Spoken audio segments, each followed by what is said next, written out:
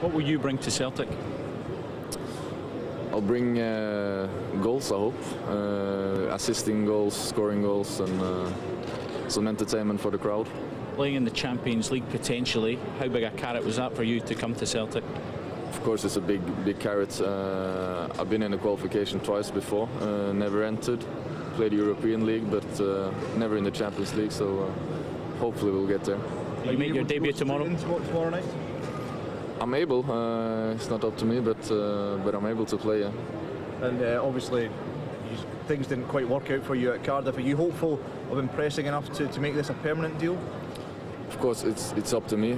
If I do well, I have many opportunities when that comes.